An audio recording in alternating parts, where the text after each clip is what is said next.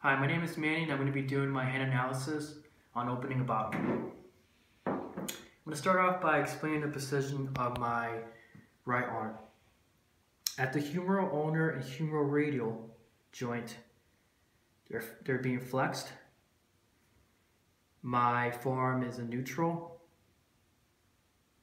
At the proximal and distal radial ulnar joint by brachioradialis. And at the radiocarpal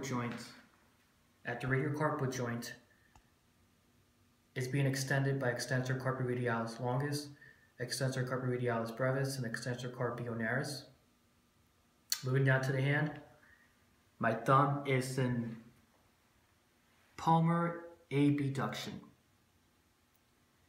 My CMC joint is being abducted by abductor pollicis longus. My MCP joint is being abducted by abductor pollicis brevis, and my IP joint of the thumb is being extended by extensor pollicis longus.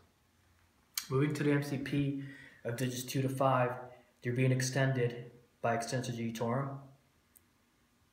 My PIP and DIP are being extended from digits 2 to 5 by my lumbricals.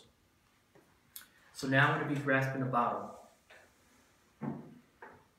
As you can see, my radiocarpal joint remains in extension,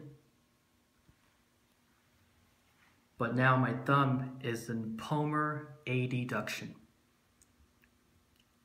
My CMC joint is adducting by adductor pollicis. My MCP joint is being flexed by flexor pollicis brevis, and my IP joint is being flexed by flexor pollicis longus. As you can see, I also have some opposition, which is my opponent's pollicis at the CMC joint. Going around, you can see that the MCP joints from digits 2 to 5 are being flexed by my lumbricals.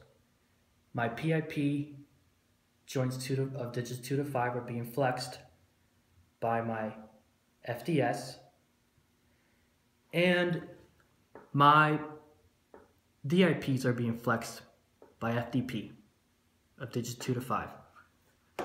So now I'm going to be using this hand to stabilize, and I'm going to be using my other hand to open up the cap. So starting from this position, my humeral ulnar, humeral radial joints are being flexed.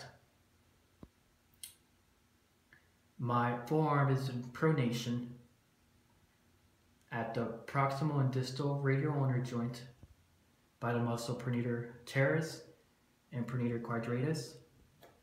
At the radiocarpal joint, I have extensor carpi ulnaris, extensor carpi radialis longus, extensor carpi radialis brevis, extending the radiocarpal joints.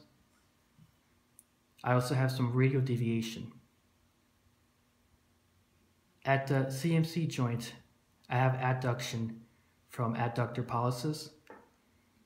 At the MCP joint, I have some flexion from flexor pollicis brevis. And at the IP joint, I have some flexion from flexor pollicis longus. My MCP of digits 2 to 5 are being flexed by my lumbricals. My PIP are being flexed of digits 2 to 5 by my FDS, and my PIP are being flexed by my FDP of digits 2 to 5. So now I'm going to twist the cap, and my radiocarpal joint goes into flexion by the muscle flexor carpi radialis and flexor carpi ulnaris, and I also have some ulnar deviation.